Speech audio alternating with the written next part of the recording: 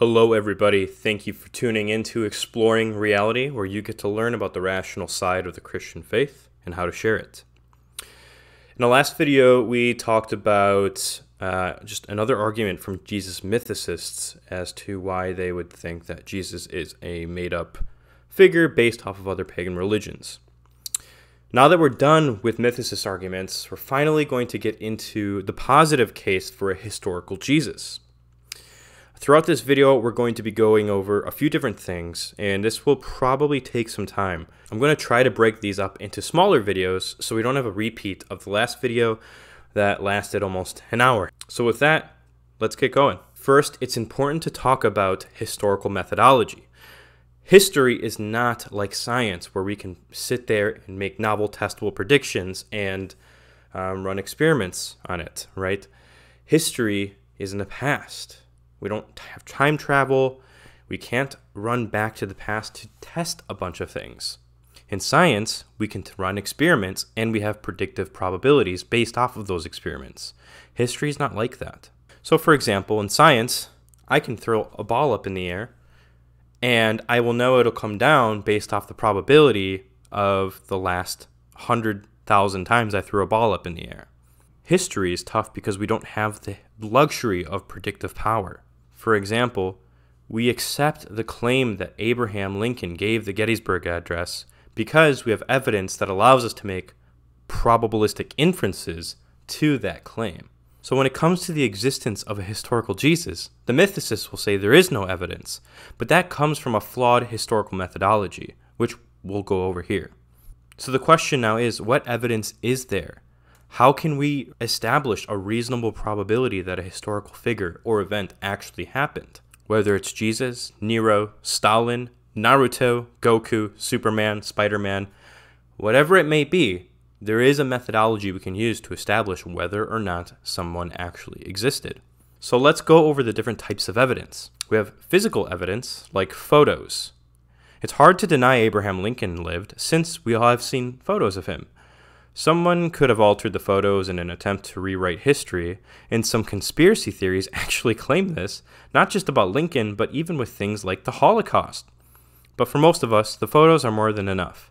Next, we have surviving artifacts or products that can be traced with certainty back to the person. Examples of this are buildings, diaries, etc., etc. For example, Anne Frank left us a diary, so we can conclude she existed because the diary links us to her. Next piece of evidence is evidence that suggests things about a historical person, but isn't from the person themselves, such as references, quotations, or discussions about the person by others. These are the most common types of evidence we have in history. For example, we have lots of documents of people talking about Jesus. So obviously, the more evidence we have, the better. And even better if the sources of all the evidence corroborate each other. And yet even better if all the sources of the evidence are also independent of each other. So obviously we don't have photos of Jesus. We also don't have personal writings from him, which is a huge talking point from the mythicists. Many mythicists will use this point as an argument against his existence, but it's flawed in a few ways. One being that this is an argument from silence, and two being that, according to historians, we have virtually no first-hand writings from nearly all ancient people in antiquity. Mythicists will also point out that we don't have any non-Christian sources about Jesus' life from the 1st century. But this point is irrelevant, again, because it's still an argument from silence, and we have tons of people that we accept that existed from that 1st century, though we also don't have first-hand written sources of. The mythicists may argue that Jesus was so spectacular that the pagans had to have written about him. But again, this seems wrong because it's still an argument from silence, like we've covered time and time again, as well as failing to understand the low literacy rate of most people during this time. And again, at this point, we're not asking whether or not Jesus performed miracles or not. We're just asking if a man named Jesus, who claimed to be the Messiah, was crucified by Pontius Pilate, and later on people said that he rose from the dead. We're not talking about these extra miracles. We're just talking about this man named Jesus. And so it's only after we establish that he existed that we talk about him raising from the dead or performing miracles. Also related to this point, ironically, it's a complete myth that the Romans kept detailed records about everybody, and that we would expect to have Roman records about Jesus. If Romans kept these records, where are they? We're not only missing those records of Jesus, but think of all the things we don't know about the governor of Pontius Pilate. We know more from the Jewish historian Josephus that Pilate ruled for 10 years between 26 and 36 AD. It would be easy to argue that he was the single most important figure for Roman Palestine for the entire length of his rule. And what records from that decade do we have from his reign? What warrants he signed, his scandals, his interviews, his judicial proceedings? We have none. Nothing at all. And what writings do we have from him? Not a single word.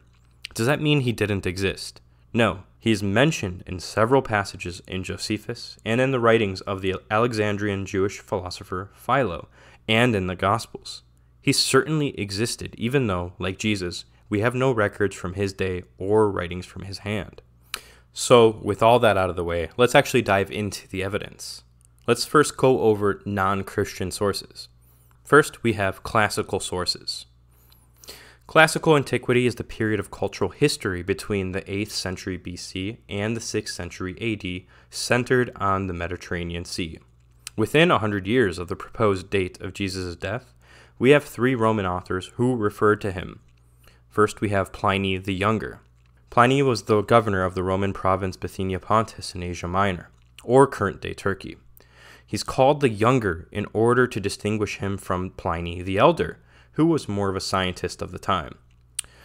Dr. Bart Ehrman writes, among scholars of early Christianity, the younger Pliny is best known for a series of letters that he wrote later in life to the Roman Emperor Trajan, seeking advice for governing his province. In particular, letter number 10 from the year 112 CE is important as it is the one place in which Pliny appears to mention the existence of Jesus. The letter is not about Jesus himself, it is dealing with a political problem. The long story short, in Pliny's province, a law had been passed making it illegal for people to gather together in social groups. This may seem like an odd law, but it had a very practical function. The Roman authorities were afraid that people in the local might band together for political reasons and that this might lead to armed uprisings. But by forbidding groups from coming together for any purpose whatsoever, the Romans had created a problem, though not one you might expect. The law applied to every social group, including fire brigades. As a result, there was no effective measure in Pliny's province to deal with the outbreak of fires, and so villages were burning. In letter 10 to the emperor, Pliny mentions a group that is gathering illegally. You guessed it right, Christians. Moreover, Pliny informs the emperor the Christians sing hymns to Christ as to a god. Letter 10 is long, so I will quote the main passage here. The Christians were in the habit of meeting on a certain fixed day before it was light, when they sang in alternate verses a hymn to Christ as to a god, and bound themselves by a solemn oath, not to any wicked deeds, but never to commit any fraud, theft, or adultery, never to falsify their word, nor deny a trust when they should be called upon to deliver it up.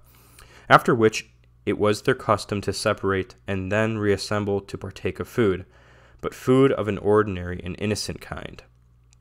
Historian Robert E. van Voorst writes, the words Carmenque Christo quasi de dicere secum invisig mean, and sung antiphonally a hymn to Christ as if to a god. Harris, following Gogol, argues that by using quasi, Pliny means to say that the divine Christ, whom Christians worship, was once a human being. Something else that is notable in Pliny's letter, he writes, and then reassemble to partake of food, but food of an ordinary and innocent kind. Scholars believe this to be a reference to Jesus' institution of communion and the Christian celebration of the love feast. The reason why is because earlier, Pliny makes remarks of Christians being suspected of ritual murder and drinking blood during the meetings. Obviously, given the Christian doctrine of the Eucharist or communion, Pliny and others outside of the Christian faith could have been using this sort of incredulous rhetoric against them. In summary, we have 5 main points from this passage.